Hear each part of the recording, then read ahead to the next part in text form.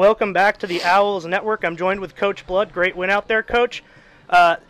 You've already surpassed the amount of wins you guys had last season. How does it feel to so quickly have come around and turned around this program? Well, I'll cautiously answer the question. I don't know if we're where we want to be just yet, and I think this game is a great indication of that.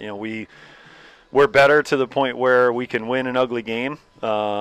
But when we get to where we really want to be, with a lead like that and at home and everything going your way, calls going your way on the field, we got to put people down and just finish the game, make it easy. So it's great that we have surpassed last year's win total, but we're far from being completely turned around. We got a long way to go still. Sure. Well, speaking of having that lead, it did dwindle as time went on. Walks seemed to be a bit of an issue. I think there were 10 total on the day. Was that and anything else that you noticed a bit of a problem with maintaining that lead? Yeah, when we got the lead because they gave us some free stuff, and that's unfortunately in college baseball. Oftentimes that's how the game works. Whoever gives up the most free 90s will lose, and I don't know what the tally was theirs compared to ours in total, but we had a lot of balls to the backstop, walks, HBPs, misread balls, misplayed balls. Definitely didn't help us put the game away, that's for sure. Sure. Coach, this offense has been struggling so far this season. How does it feel to put up 11 runs? There was a part in that game, a couple innings stretch where we were putting really good swings on the ball. We had a little stretch yesterday where we put some good swings on it. So there are guys in our lineup that I know when we get to the end of the season, baseball's a long marathon, right? It's not a short stretch of games. So you're always graded out on the sum of all parts, right? So, being probably a little over a third of the way through the season, we've got some guys who have scuffled at the start, but they're good hitters, they're good players, and I know they're going to be more true to themselves numbers-wise when we get to the end. And a bunch of our younger guys, Chatfield, I don't know what else we could ask from him. He's had really good at-bats, and Otis coming in had a good swing. Liam Conley had a good swing. Verano had a couple good swings. So I think we have a handful of guys that can hit.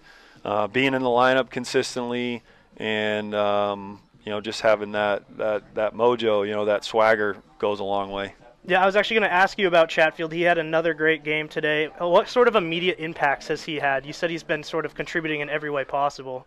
Well, he's a freshman hitting in the 3 or the 4 hole. So, I don't know how much more we can ask from him. He's done a good job. He's gotten better defensively. We've moved him around to a bunch of different spots. He's done a little at second, a little at short, a little at third. I think we've kind of settled on him at third base. But he's growing up pretty quickly in terms of he's really a pull hitter by nature, but he's shown the ability to stay in the middle of the field and go to the opposite field. Yesterday he had the pull side homer, and then he had an opposite field double. So if you can do that, you're going to be a pretty dangerous hitter. Yeah, he's a great ball player. You guys have a double header scheduled, first LEC games on Saturday. It remains to be seen if those will happen with the weather. But after a win today, what sort of confidence do you have going into an LEC type matchup? Well, it's great to be at home. I said this yesterday. Great to be at home. Great to, now that we've played the second game here, get a couple of wins. But the LEC games, they're just a little different level. The intensity, the ability of the opponent. We're going to have to play better than we played today to get a win or a couple of wins this weekend. But it's exciting also. Those are the types of challenges we want, and we want to find out where we stack up against people in our conference. Great. Congratulations, Coach. You had a pretty good game. Thank you. Thank you for joining us, Coach Blood. We'll be back with Brendan Eaton right after this.